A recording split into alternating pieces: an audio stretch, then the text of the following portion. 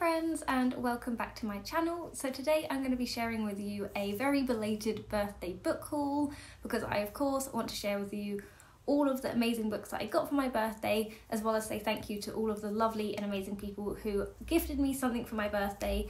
Every year I always feel super spoiled, and this year was no different, so obviously I wanted to make this video just to say thank you. But without further ado, I'm just going to get straight into the books because this may be a long video, so grab yourself a drink and some snacks and let's get started. So the first two books are books I bought myself because I did get a £30 Amazon gift voucher for my birthday from work, and I of course had to spend it on books. Like, where else or what else would I spend it on? But the first book I treated myself to was Big Magic by Elizabeth Gilbert, and this one has been highly recommended by many YouTubers I watch that are non-booktubers, so a lot of the sort of self-improvement, spiritual, all of those kind of YouTubers that I watch swear by this book, and I'm really excited to get round to reading it because it sounds like it's going to be it's about like the creative process, and I think it's going to be a mixture of sort of spirituality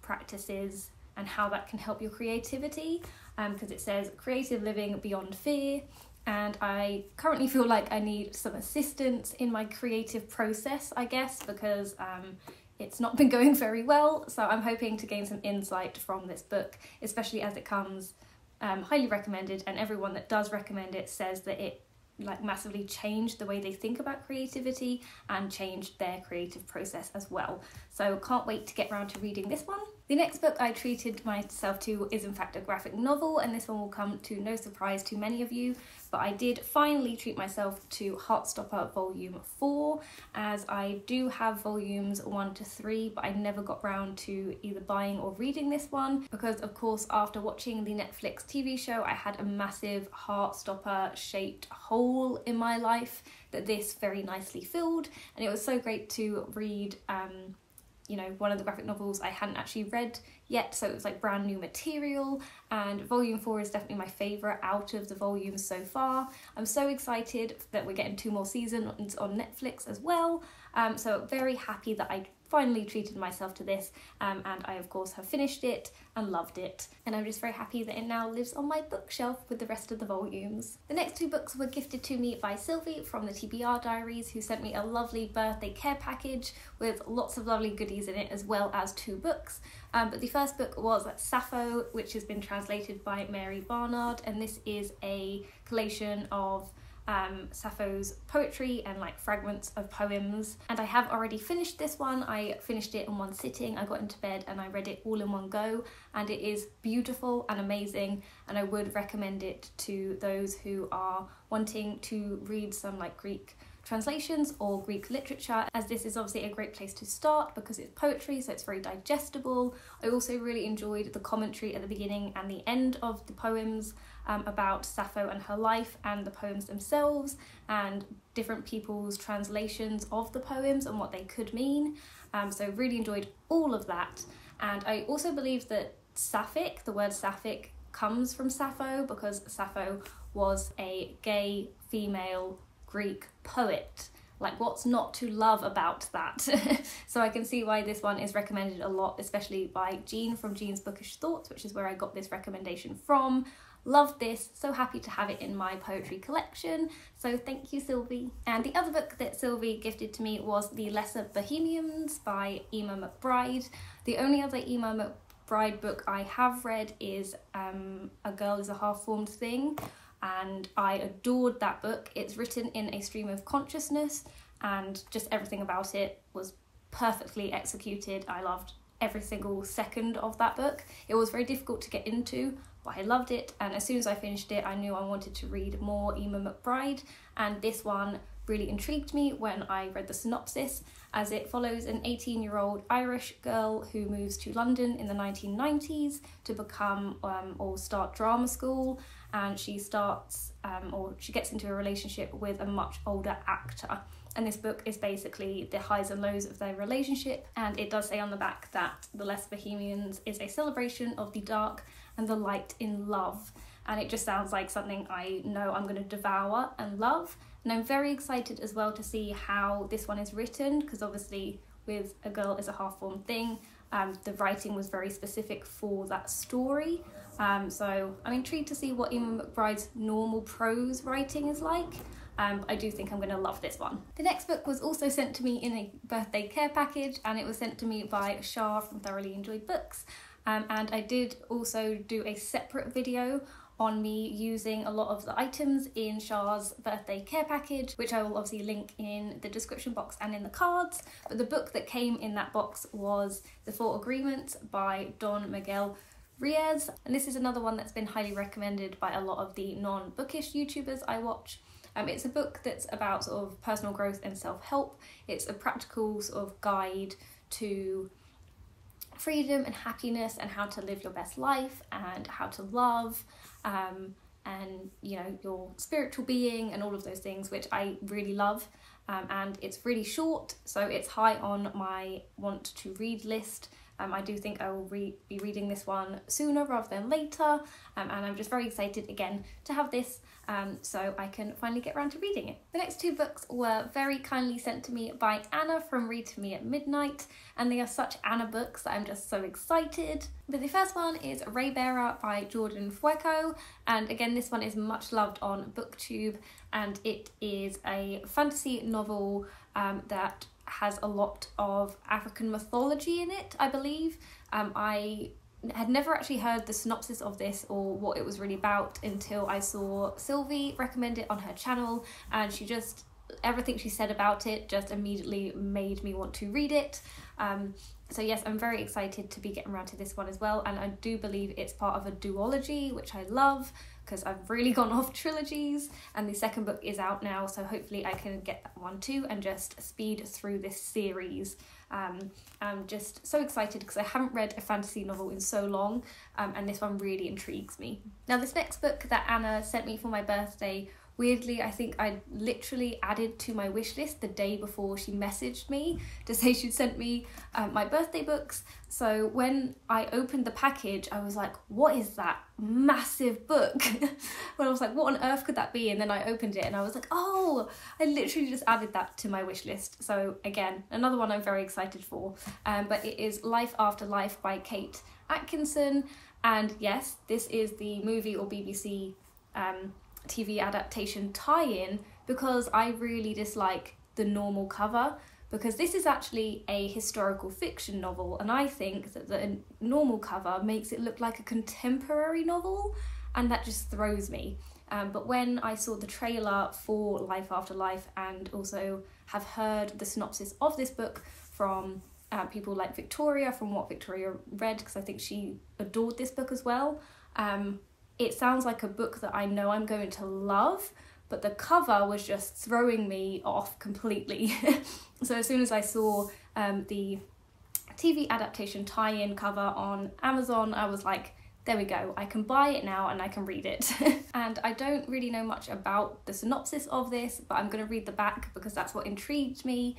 But it says, what if you had the chance to live your life again and again until you finally got it right? During a snowstorm in England in 1910, a baby is born and dies before she can take her first breath. During a snowstorm in England in 1910, the same baby is born and lives to tell the tale. What if there were second chances and third chances, in fact, an infinite number of chances to live your life? Would you eventually be able to save the world from its own inevitable destiny? And would you even want to? Everything about that just sounds so intriguing to me. And it does make sense as to why it's so long now, because obviously it starts in 1910, and if it follows one person living their life again and again and again, I can imagine it being a lengthy book. But the fact that people like Victoria loved this has also got me very excited about getting around to reading it, even if it is massive. So this next book I've actually started, I'm actually halfway through it, and it was sent to me by the lovely Rosie from Sparkles Books, and that is Healing is the New High by Vex King. I have read Vex King's first book, Good Vibes, Good Life, and loved that. I read it, I think, like this time last year maybe. So as soon as I saw that he brought out a new book that was about healing, I of course added it to my wish list, and I'm reading this at like the perfect time. I feel like Vex King's books come into my life at the perfect time, and they just give me everything that I need to like take a step forward, basically. So his first novel or first book, again, is sort of like non-fiction and about personal growth, and it covers things like meditation and all these practices you can do to basically raise your vibration and live a better life. But this one focuses more on trauma and how people who have gone through trauma, like everyone has, no matter how big or small that is, it can just keep coming back to sort of affect your life again and again, unless you choose to sort of heal that. And of course, as his other book did, there's practical guides to try and heal yourself from the effects of your trauma, and it's fantastic. I've already seen a difference from a few of the exercises I've done. There are things I want to do weekly, because it just makes a massive difference, and that's why I love his books, because they come with actual like practical advice that you can implement into your life that makes a difference. So what's not to love about that? So yeah, like I said, I'm halfway through this one already, loving it. So thank you so much, Rosie, for gifting me this one for my birthday. It's come into my life in the perfect time. I cannot wait to finish it, and it's going to be one that I think is probably going to change my life. The next book I have to show you is The Housekeeper and the Professor by Yoko Ogawa, and this was very kindly sent to me by Aoife from Pretty Purple Polka Dots. And this one, again, like most of them, are ones that have been on my radar for a really, really long time. The synopsis of this just sounds excellent, and I've been trying to make an effort to read more translated and Japanese fiction, so this one obviously ticks those boxes. But the synopsis of this book is that the professor, I think, has a memory of only 8 minutes. So him and his housekeeper meet for the first time basically every single day, as he does not remember her. So it's sort of like a first introduction for him every single day when she comes to clean his house. And I believe that this story just sort of shows a relationship that's much more than memory, and how you can have a connection with someone despite knowing them for a really long period of time. It just sounds like it's going to be a really beautiful novel about relationships and life, and I love things like that. The next book was sent to me by Mary from Mary Among Stories, and that is Bitter by Akwaeke Emezi, and this is the sequel to Pet, which I read last year and absolutely adored it. So I, of course, have been meaning and wanting to read the sequel. I do believe Bitter isn't an immediate sequel to Pet. It is just set in the same world that Pet is set in, and I adored that world. So I'm very excited to meet some new characters and see sort of how this story goes, because Pet did something really spectacular. So I'm intrigued to see what Akwaeke Emezi does with these new characters, but in the same world. And it's one, again, I'm hoping to read sooner rather than later. So thank you again, Mary, as well, for sending me this one. Now, this next book was sent to me by the lovely Caris from Caris's Corner, and that is Crying in H Mart by Michelle Zorner. This is a memoir, and it follows, obviously, the author, who is Korean American. She's a singer, musician. She's in a band called Japanese Breakfast, I think. She's a director and now, of course, an author. But this is another one that I've been seeing absolutely everywhere, and everyone says it's amazing, absolutely heartbreaking. And I have recently got into K-dramas, and it's just opened up this whole other area of my life. And when I googled sort of Korean literature or Korean books, and this was like the first on so many lists.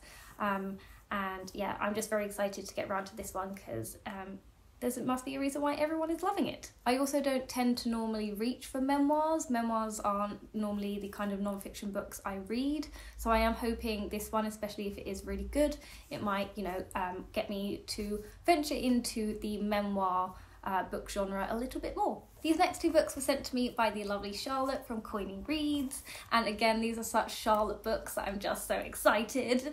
There's something about when someone sends you books that are very based on their own likes and genres. It's more like personalized, and it just gets me so excited.